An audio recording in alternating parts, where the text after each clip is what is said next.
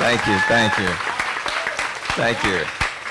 Good morning, and I'm sorry, good morning, I'm sorry I missed the council members. I'm going to be very brief, and if they can come back and repeat their comments one more time so I can hear them.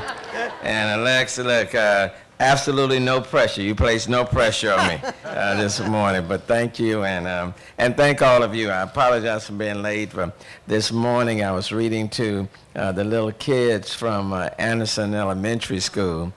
And if I tell you, if that wasn't a precious sight, being with all of them. So, and now to be here today, this is indeed a great day in the city of Houston. I'm so very proud of the facility we have here and the adaptive recreation programs we provide to our citizens with disabilities. This includes our military veterans and children with disabilities. From the gymnasium to the pool, to the fitness room, the classrooms, and activity rooms. This facility and the programs offered here give the community a safe and accessible place to enjoy a variety of sports, exercise, and enrichment classes. And clients who come here are supported by caring, especially trained City of Houston Parks and Recreation Department employees, and an amazing group of volunteers.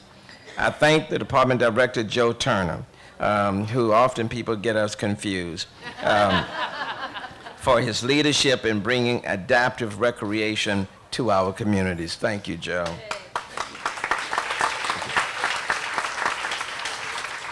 And today we celebrate this wonderful, wonderful facility and the recent improvements, but there's a great synergy happening here today. Today, the Mayor's Office for People with Disabilities will also host a kickoff event for Disability Awareness Month. Under the leadership of Director Francis from the Department of Neighborhoods, the Mayor's Office for People with Disabilities will host a variety of activities, performances, and exhibits to signal the start of a month full of events to create awareness and advocacy with people with disabilities. Today, we also celebrate a grant of $70,000 from the United States Department of Veterans Affairs Adaptive Sports Grant Program. Yes. Yeah.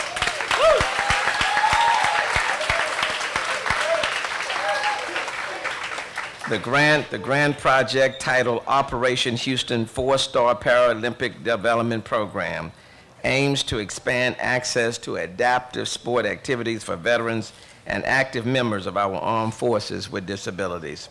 It's my understanding the bulk of the grant funds will be used to buy adaptive sports equipment such as rugby, soccer, and basketball wheelchairs. All right.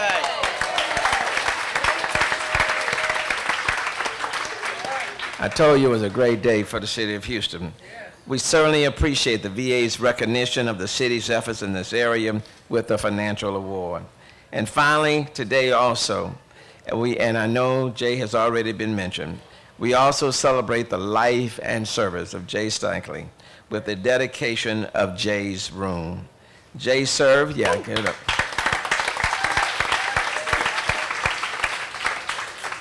Jay served since 2014 as the manager of the Mayor's Office for People with Disabilities. And sadly, he passed away in July after a short illness.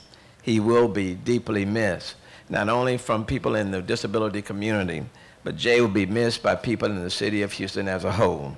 And in his memory, as a part of his legacy, we are committed here in the city of Houston to move forward, to do everything that can be done to assist people with disabilities. It is fitting to honor Jay's memory, Jay's many years of service in a space where the clients of this facility gather for meals and fellowship. The city of Houston is grateful for Jay's time with us and service to the citizens of Houston. I want to thank you for joining me, the council members, and I have a great group of council members. You can't find a better group of council members anywhere in any city in any country. Yeah. Especially these four. And especially these four that are standing behind me today.